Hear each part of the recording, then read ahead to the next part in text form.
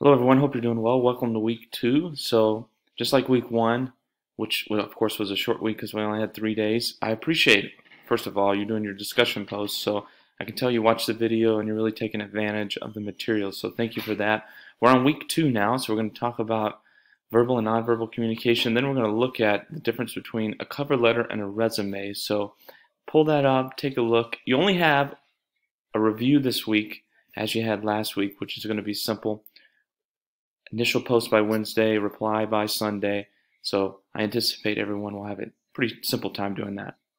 But overall, a straightforward lecture, only 15 minutes, lots of great information. Take advantage of the material. Reach out if you have any questions. Of course, take a look at the syllabus and the course schedule because that'll help guide you through everything as it comes along. And then also, we're going to start working on building our own resume and cover letter, so you're going to have a great looking resume by the end of this course. So I look forward to seeing that. I look forward to hearing from you if you have any questions. So reach out anytime.